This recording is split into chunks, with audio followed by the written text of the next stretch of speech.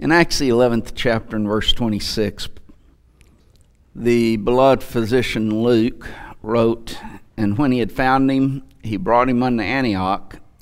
And it came to pass, a whole year they assembled themselves with the church, and taught much people. And the disciples were called Christians first in Antioch." This has reference to Barnabas finding Saul at this time, known as Saul, later becoming the Apostle Paul, bringing him unto Antioch. So Barnabas bringing Saul to Antioch. And they assembling with the church there for a year, teaching many. But we want to center for a minute just on the disciples were called Christians first in Antioch. The disciples called Christians. This tells us that if one is a disciple, one is a Christian. Likewise, if one is a Christian, one must be a disciple. The terms obviously do not mean the same thing. A Christian means like Christ in its very basic meaning. And Christ, being anointed one, is a translation of the Greek term Christos. It's the Hebrew Messiah. But it means anointed one. And so like the anointed one, of course, Jesus being the anointed one, we're to be like him. Disciple, on the other hand, we oftentimes refer to the disciple as one who is a follower.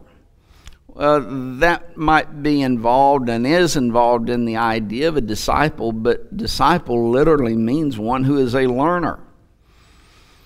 He is sitting at the feet of someone, learning from that individual, and the discipleship implies the aspect is he is learning from him in order to follow his teachings. So while they do not mean the same thing, you have two terms, yet they are referring to the same people, the same group of people. John, in his biographical life of Jesus of Nazareth, gives us a beautiful description of what a disciple is. And so we want to center our study this afternoon and probably next Lord's Day afternoon on John chapter 8 and verse 31 and 32. When John records, "Then said Jesus to those Jews which believe on him, If ye continue in my word, then are ye my disciples indeed, and ye shall know the truth, and the truth shall make you free." The first thing we notice in this is our response to the Word of God. If ye continue in my word, Jesus says. There's the Word of God, then you're my disciples. So there has to be a response to the Word of God. As we study the Scriptures, we start learning our response to that Word. And the very first aspect that we need to consider is that we must desire the Word. Jesus in the Beatitudes in Matthew the 5th chapter, we read that blessed is he that hungereth and thirst after righteousness, for they shall be filled. There is a hungering and a thirsting after God's Word. Righteousness, and we could go through the aspect that all of God's commands are righteousness. Psalm 119, 172. God's righteousness is revealed in the gospel, Romans 1:16 and 17. And so when he talks about Blessed are they which do hunger and thirst after righteousness. He's dealing really with God's Word. There must be a hungering and a thirsting after that. It's much like that individual who hasn't had any food for a long time. And he's hungry. He desires food. See the old time movies in which an individual is out in the working outside, and all of a sudden the bell is rung for them to come to eat, and everyone comes running because there's a desire to eat. Thirsting, like the person who hadn't had a drink of water in a long, long time. Spend a couple of days and not have any water. Somebody out on the desert, how much are they desiring a drink of water? That's the attitude that Jesus is setting forth for someone in regards to the Word of God. There is a desire for it, an intense, burning desire for God's Word. Peter puts it in an illustration that we all understand in 1 Peter 2 and verse 2, as newborn babes desire the sincere milk of the Word, that ye may grow thereby. There's that desire as a newborn babe desires milk, so we desire the Word of God. The problem is, a lot of times, we don't have that desire anymore. There's really the problem with so much of the Lord's church today. We have no longer a desire, an intense, burning desire for God's Word. Years ago, someone was being suggested for a gospel meeting, and one of the objections that came was that he preaches too much Bible. That illustrates, and that's a true illustration, that's not just a preacher story, that's true in the situation. It indicates an individual, at least, that does not really have a desire for God's Word. So many sermons in the Lord's church have very little Bible in them. I remember years ago attending a service. I hate to call it a worship service. Congregation that overflowing, just growing leaps and bounds. And there was one passage used in the entire, well, it wasn't really a sermon. And I'm not talking about a passage in which someone just goes through the passage in an exposition of the passage. It was instead short stories, moralizing, making everyone feel good. There was no desire for God's Word in that congregation in reality. They had a desire for all of these other things and all of these other ideas that would make them feel good, that would give them a good feeling going out, and they would moralize as to how to be a good neighbor, how to take care of your finances, and all of these other things. But there was really no basis of anything in God's Word. There has to be first that desire of God's Word. Sadly, we've lost that desire. Or individuals leave a worship service and they go home and they set their Bible aside and they'll pick it up time for the next service and bring it with them. But there's nothing that they do with that Word of God during the week. It's because they don't have a desire for it. If we really had a desire for it, we can read Facebook, we can read Twitter, we can do all of these other things, But how many will spend the time reading the Bible? I've got to catch up on my friends over here on my Facebook list, and I got to see what they're doing. But what about reading the Bible?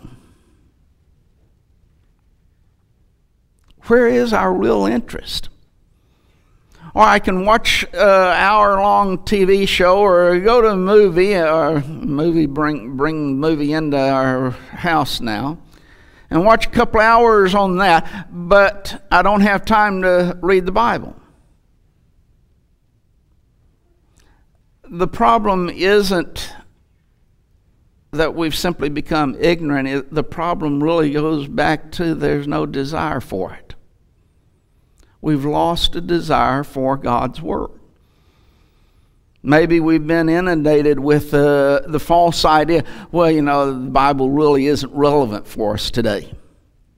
We've been told that so many times. How many of us, while we don't believe it, yet it has affected our life.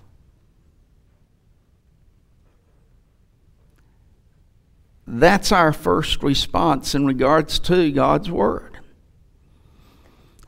Our second response needs to be a study of God's Word.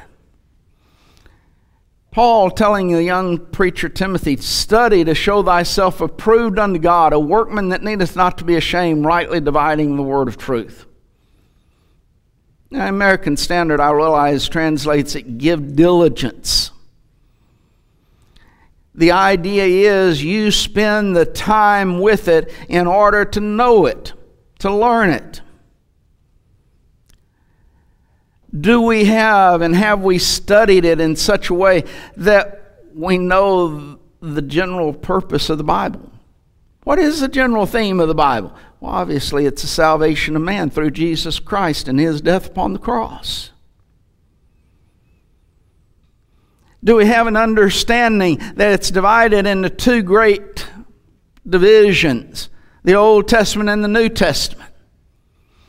And that while the Old Testament, it begins with, for example, 3 periods of time dealing with all men. Or there's the antediluvian period, pre-flood, post-diluvian period, and then the period of the fathers. How many of us know those periods?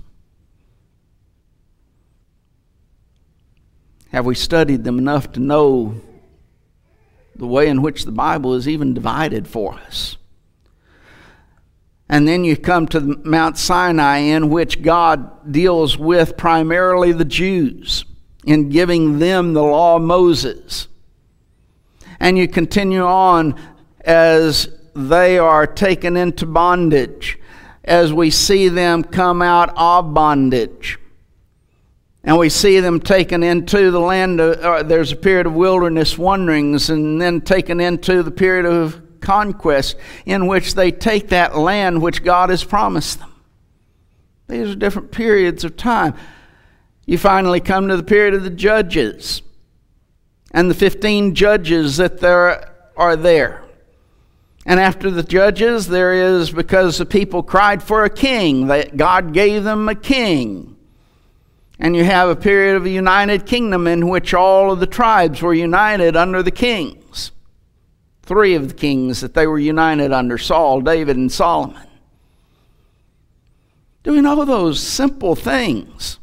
To have an understanding of God's Word. And you just continue from there through that Old Testament till you come to the New Testament period. And then you have the life of Christ and the different divisions in relationship to the life of Christ. Then as the apostles go out to preach that word, you have a period of confirmation, the book of Acts, a historical book in which the gospel is being spread in the world. And then those epistles being written to different individuals and congregations.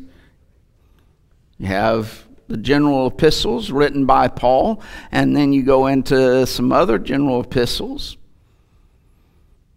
before you finally come to the book of Revelation, a book of prophecy. Now, those are very basic things in understanding the Bible, yet so many Christians couldn't tell you heads or tails of it. Why? Because they haven't spent the time and the effort studying. Now, study takes time and it takes effort. It takes work. I think I like the way in which Paul puts it to Timothy. A workman. This is effort that has to be put forth. And sitting down with God's Word and learning, spending the time, spending the effort in actually learning what it says. Come to a word, I don't understand it. What do you do? Oh, I'll just read over it. Just go on, because, it's not all that important anyway. Or do we, oh, wait a minute, I don't know what this word means. Let me get over here to a dictionary, Bible dictionary preferably, and see what it means. That's study. That's something we have to do, and yet we don't do it far enough. Study God's Word. Then a third thing is to meditate on it. As Joshua is about to lead the children of Israel, Moses has died. Joshua now is going to be called to lead the children of Israel into the land of Canaan, the promised land. And God appears to him, gives him a charge, as we might refer to it. And in chapter 1 of the book that bears his name, in verse 8, it says, "The book of the law shall not depart out of thy mouth, but thou shalt meditate therein day and night, that thou mayest observe to do according to all that is written therein. For then thou shalt make thy way prosperous, and then thou shalt have good success." Notice what is necessary. This is God speaking to Joshua. What is necessary on Joshua's part to do what God says and not depart from it. Notice what is necessary for Joshua's way to be prosperous, for Joshua to have good success. He sets forth two things in reality. The law, the book of the law, shall not depart of thy mouth. And the second thing is, thou shalt meditate therein day and night.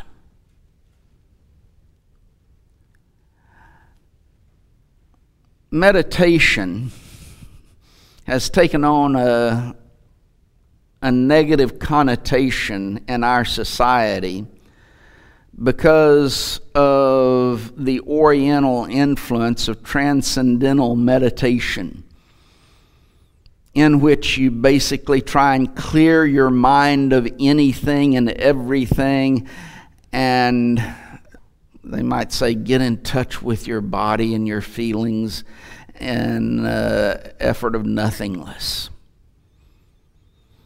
And so when we talk about meditation, oftentimes our mind goes to that. Meditation, as far as a biblical idea is concerned, is simply thinking about what you have studied. The study comes first. It is absolutely essential. Knowing what the text says. But then we meditate on it in the sense we think upon it. We dwell upon it. That's meditation. And it's something that we don't do enough of. Now, again, notice Joshua is told, you got to, first, the law is not to depart out of your mouth, but you've got to meditate upon it in order to observe to do it. In order that your way can be prosperous, in order that you to have good success, you must meditate upon the Word. That is, you think about it, you dwell upon it, you keep it in your mind all of the time. I thought about telling a story of not too long ago. Study had taken place, gone past it in reality. But in the middle of the night, literally the middle of the night, I woke up. Why didn't I think of this earlier? And I thought of a passage. I need to put that, and could not go back to sleep. I had to get up and go put it in notes so I wouldn't forget it. The mind continuing to think upon God's Word all the time, day and night. Meditate therein day and night. Your mind is so centered upon God's Word that you can't think about anything else, in fact. In the description of the blessed man by David, first Psalm, verse 1, of course, tells us what he does not do. But then verse 2, he tells us what the blessed man does. And he says the first thing is, his delight is in the law of the Lord. And then the second thing is, in his law doth he meditate day and night. That's the blessed man. The study, yes, has to be there, and we have to know the material. We have to know the Bible as a whole. But then we start thinking about it, and we, yes, meditate upon it. We dwell upon it. We think, how does this apply? Go back to Joshua again. You meditate so that you can observe to do it.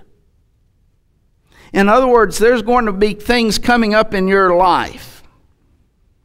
Now, how did I overcome that in order to do all that God has said? Because I'm thinking about God's Word. I'm meditating upon it. I'm saying how this passage relates to this. Go back to and think about Jesus. And this is going to tie in to a great extent with the next point that we're going to make. But here Jesus is tempted of Satan. First temptation, for example, turn these stones into bread. You're out here hungry. You hadn't eaten in 40 days and 40 nights. Now then, put yourself in his position. And what would you think of? Well, there wouldn't be anything wrong with that. I mean, I can eat that way. Provide me food, need food. But Jesus uses a verse back over in Deuteronomy that says that man shall not live by bread alone, but by every word that proceedeth out of the mouth of God. Would we, of course we have the record of it taking place, but if we didn't have that record, we didn't know what took place, would we be able to take that and to apply it to that situation? Meditation is what does that for us. So that we're thinking, okay, here's this passage. Man shall not live by bread alone, but by every word that proceedeth out of the mouth of God. And now then Satan comes along and says, so I turn these stones into food. Oh, food isn't all that's necessary. It's the Word of God. And every word that proceeds out of the Word of God, that's what's necessary. That's meditation, how that passage applies to the situation. So that when the situations come up, I've already thought about it. Because I've been meditating on the passage. I've been thinking about it. I've been dwelling upon it. And so when something comes up in our life, we're not just totally caught off guard by it and totally surprised by it. Why? We've already been thinking about how the Scriptures apply to those types of situations. Thus, when they come up, I can overcome the sin and the temptation. And I can, as Joshua is told, observe to do all that is written therein. Because I've used my mind in thinking about what God has said. But then fourth is we hide it in our heart. Psalmist said in 119th Psalm in verse 11, Thy word have I hid in mine heart that I might not sin against thee. Jesus had God's word in his heart, in his mind, in his thoughts, so that when he was tempted, he could call upon God's word. We need to have God's word so much within us, in our mind, hiding it in our heart, so that when we need a passage of Scripture, it comes up. Because we've got it in our minds. We've hid it in our hearts. That's the way in which to overcome sin. If we don't have it in our hearts, though, in our minds, then how are we going to use it in overcoming sin? Problem is, we're going to succumb to the sin. Now, in order to hide it in our hearts, put it in our minds, what are we going to have to do? We're going to have to spend time studying it and meditating upon it. And without that, we won't have any Word of God in our minds. But look at what people think about today. Just consider all of the frivolous things in our society that our minds are centered upon. And we never get to that which is of utmost important, the Word of God. Then fifth, we need to live according to it.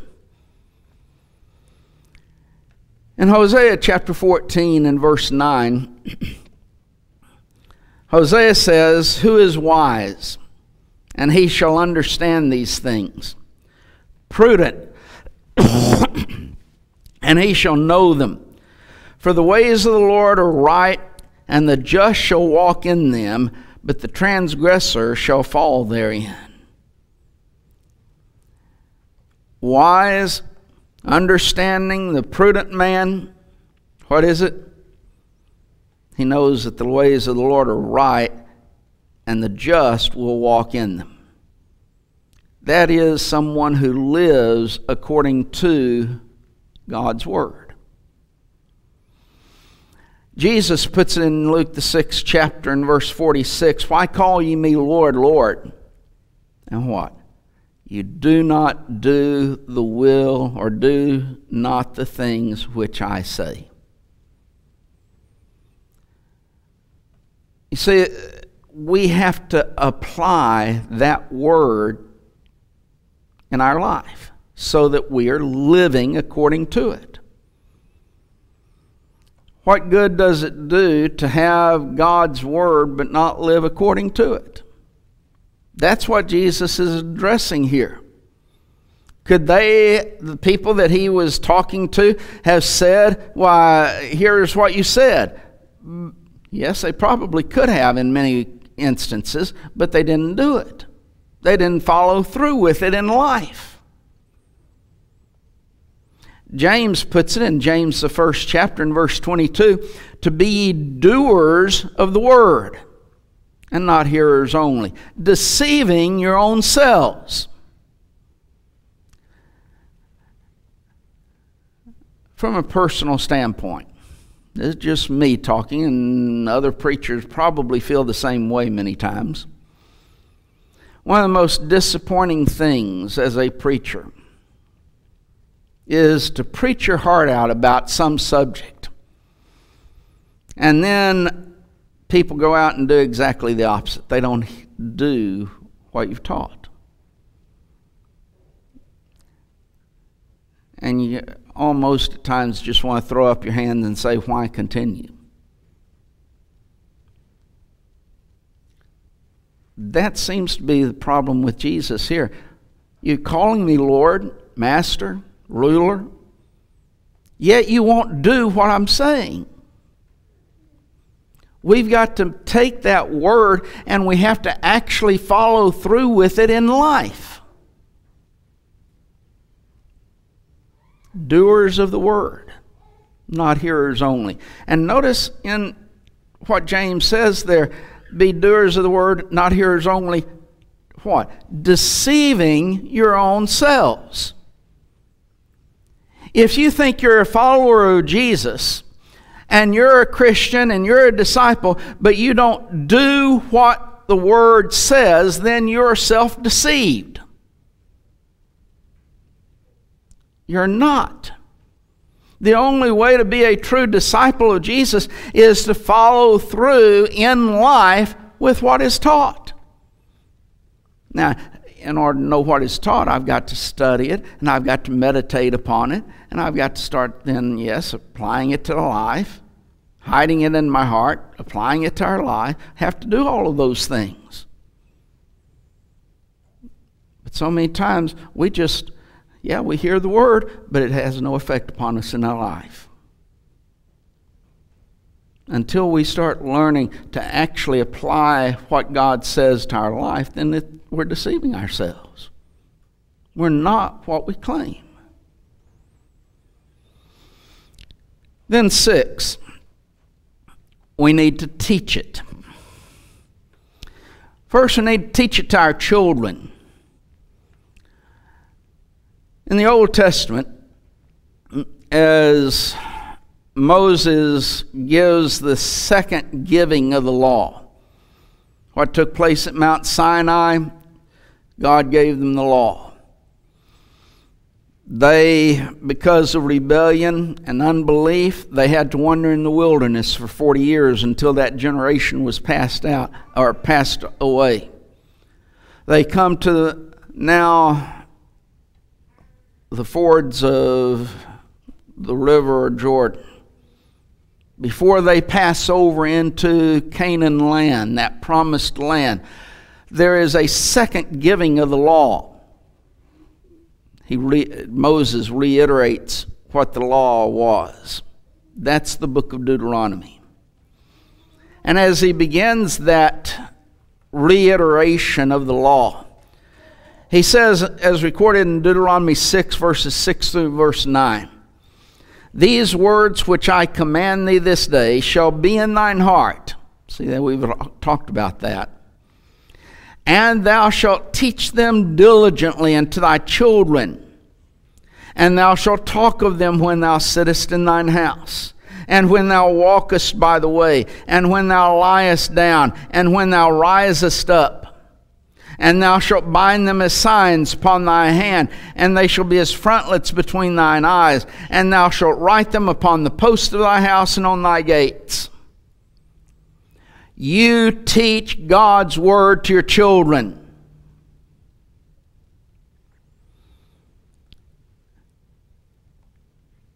And notice the emphasis. When you talk of them when you sit in your house, when you walk by the way, when you lie down, when you get up. Now then, is that sitting down with the Bible and reading it? No, that's having that Bible hid in your heart because you've studied it and you know what it says. And as you're living your daily life, you're teaching it to your children.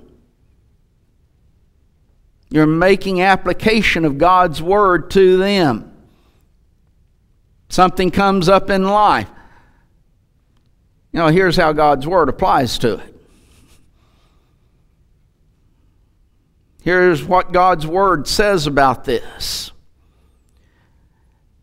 And you're always, at all times, every day, applying God's Word and teaching that Word to your children.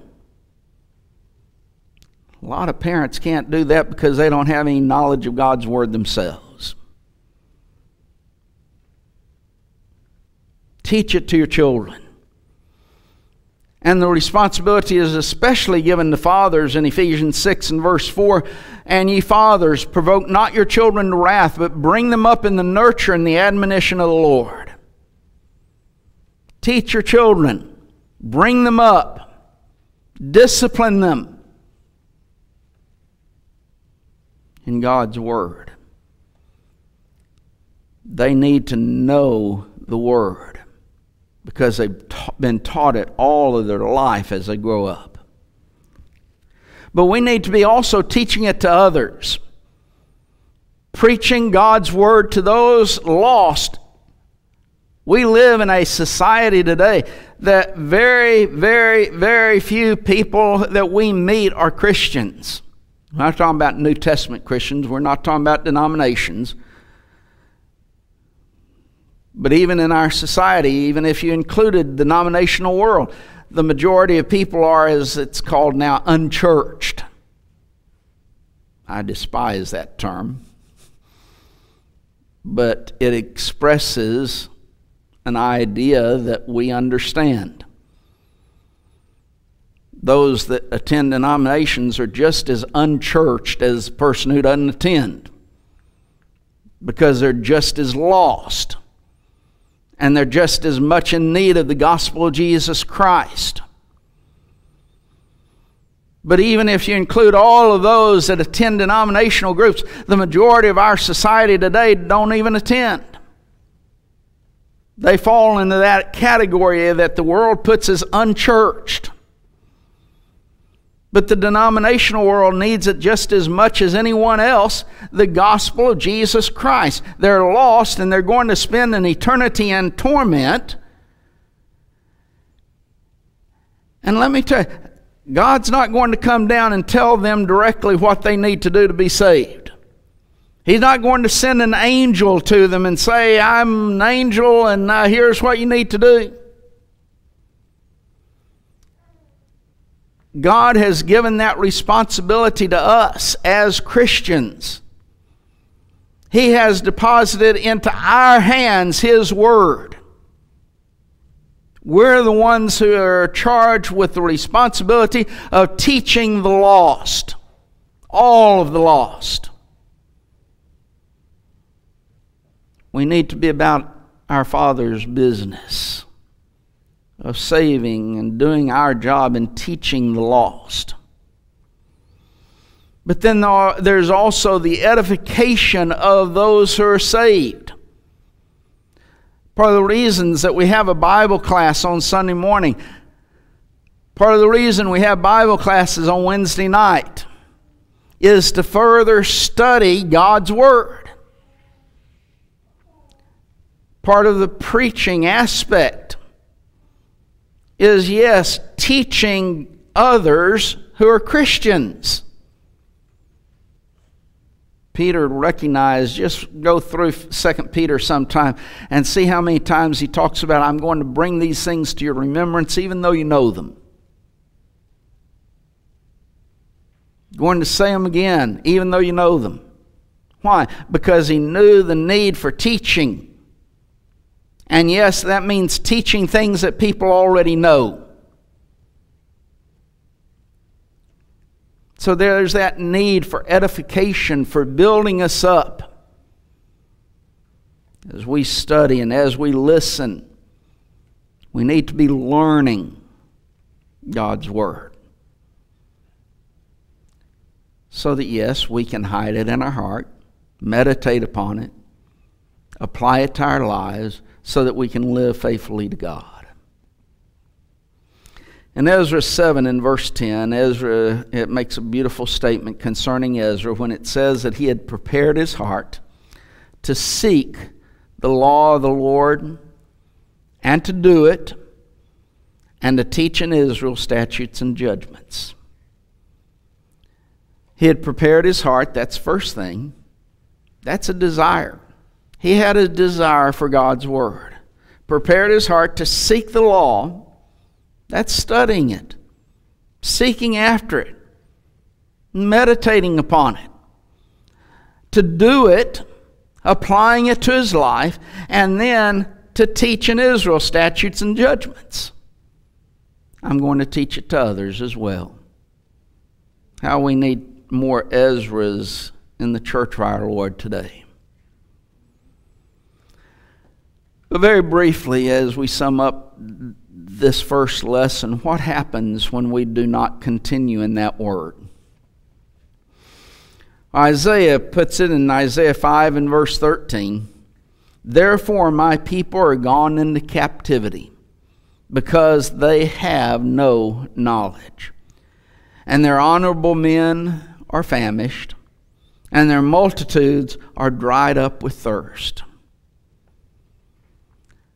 In other words, God's word was void in their lives, and as a result, they went into captivity. Hosea puts it in Hosea 4 and verse 6 that my people are destroyed for lack of knowledge. Because thou hast rejected knowledge, I will also reject thee, that thou shalt be no priest to me. Seeing thou hast forgotten the law of thy God, I will also forget thy children. Destroyed, rejected by God, because they don't know God's word. Lack of knowledge. They had the capability, they had the ability, they had the availability of God's law, but they did not know it. We have the availability of God's law to us. We have the capability of studying it and learning it. We have so much available to us as Christians today as far as being able to study God's word that it's unbelievable. You could spend 24 hours a day and not even cover everything as far as studying even one particular passage. But do we take the time, do we put forth the effort to study it? Destroyed, rejected. Why? Because we did not study God's word. No knowledge of God. What's your condition? Are you that one who has, based upon God's word, obeyed the gospel of Jesus Christ in becoming a Christian? If you have you lived faithful in the way in which God has set forth? Knowing God's word within your life, applying it to your life. If you've fallen away from that application and you've gone back into sin, then let us pray with you for the forgiveness of your sins. And thus have that blessedness that God will bless His children with that hope of an eternity with God in heaven. If you need to come, do so as we stand and sing the invitation.